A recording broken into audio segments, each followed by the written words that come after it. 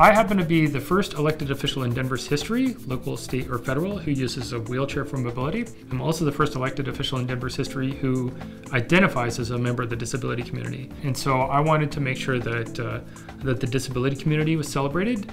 And just in our own backyard, literally, Civic Center is just a few hundred yards from the City Hall. We have the world's largest all-inclusive music festival right here in Denver, Colorado. Councilman Hinds is District 10 councilman. He represents District 10, which is where Civic Center Park is.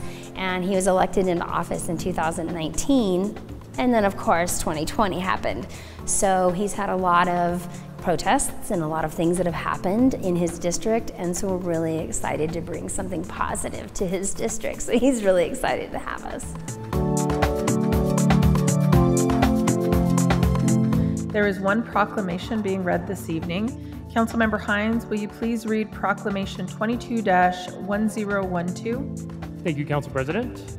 Proclamation number 22-1012, celebrating Shine Music Festival 2022.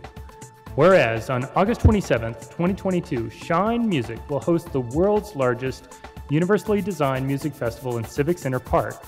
And whereas, by combining the staples of a typical music festival, comprehensive accessibility plans, and cutting-edge adaptive technology, Shine Music Festival is a barrier-free space where people of all abilities can collectively participate.